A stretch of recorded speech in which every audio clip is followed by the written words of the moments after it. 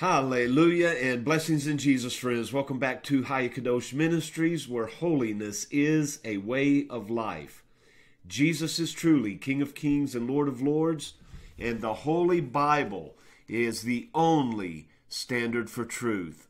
And together God's people say, Hallelujah. Well, friends, today is September the 22nd in the year of our Lord, 2017, and this is one a day for the soul. Now, I would say if you're not aware of what's about to take place in the next couple of days, you've probably been sleeping under a rock. Because as you know, the Jewish New Year known as Rosh Hashanah has begun, and September 23rd is very significant. Now, we don't have time in this video to go into all the details that seem to be so coincidental and yet are lining up in so many ways that it eliminates any coincidence. And so something very significant will take place, surely, on September 23rd. But what that is yet unknown. Now, many are leading and saying that this is going to be the rapture. Now, we have determined, according to our studies from Luke 21, Mark 13, Revelation chapter 6, and Matthew 24, that the people of God are going to be here for a portion of the tribulation. So it would seem that would eliminate the rapture. But that's what I want to talk to you about today. Before we do, I want to encourage you to go to our YouTube ministry website and look for the video titled September 23rd, 2017, and watch it, because if you don't watch it, you're missing something that you truly need to see. You truly need to be aware of. You need to see how all these things are aligning, and they're not coincidental, friends. There's something that's taking place that hasn't taken place for 6,000 years. So watch the video. It's only 19 minutes long. I know that you'll be blessed and you will be intrigued by what you see. But our text this morning is going to be found in 1 Thessalonians chapter 4, and I want to look at verse 16. But I want to pick up in verse 15 because here's the significant part. There is a strong possibility that the rapture could take place on September 23rd. The question is, how do we see the rapture? Well, let's look at these two verses and get a better understanding. For this we say unto you by the word of the Lord, that we which are alive and remain, those who are alive on earth, unto the coming of the Lord, will not prevent those who are already dead, who are already asleep in the grave. For the Lord himself will descend from heaven with a shout, with the voice of the archangel, and with the trump of God, and the dead in Christ shall rise first. Then we which are alive and remain shall be caught up together with them in the clouds to meet the Lord in the air, and so shall we ever be with the Lord. Now, when we read this, we move quickly from the dead in Christ shall rise first, then we which are alive and remain shall rise to meet them in the air. But I just want to pose this question. Could there be a time gap between the dead in Christ rising and those who are alive and remain? Because what if on September 23rd, all those who have already passed are in the grave awaiting the return of the Lord?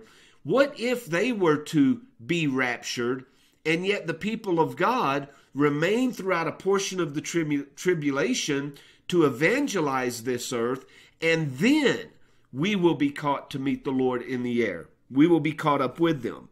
And so could it read like this? The dead in Christ shall rise first, and after a period of time, then we which are alive and remain shall be caught up together with them in the clouds. Now, I certainly don't want to add to anything that the Word says, and I don't want to take away anything that the Word says.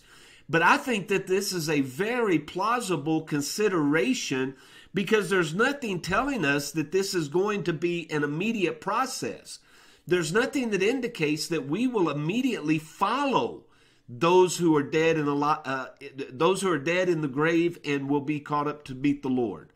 And so the question is is there a possibility this could take place? Well, I only pose this question because I want to warn you that anyone who thinks they have the end times figured out, they don't, and you should run from them. However, we should be open to any consideration. Is there a possibility that we could be raptured on the 23rd? Yes. Is there a possibility that the people of God will not go through the tribulation? Yes. But is there a possibility that the people of God will go through the tribulation? Yes. Either a portion or all 7 years.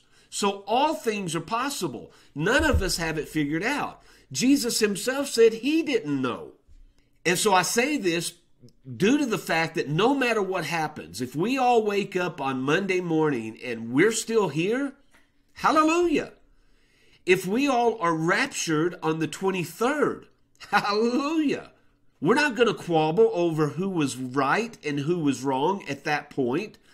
But my fear is many are going to wake up after the 23rd, on the 24th, and they are going to be greatly disappointed. They're going to feel defeated in their spirits because their trust is in the rapture, not in the Lord Jesus. And friends, I don't want you to be one of those. I want your trust to be in the Lord Jesus. When you wake up on Sunday morning, you should feel just alive in the Spirit. You should feel just as much appreciation and thanks. You should feel a desire to give him praise and glory just as much as you do today if you're anticipating that the rapture is going to take place on the 23rd. Because there's a very strong likelihood that many are going to be disappointed. And for this very reason, Jesus said, when you think I'm not coming back, when you are not expecting me, that's when I'll come. Well, millions of people are expecting him. So it seems to me that there's a very strong indication that we're going to go through the 23rd just like a normal day. Something significant will happen. It may be something that happens on that day and we don't see the result of it for maybe months or years to come.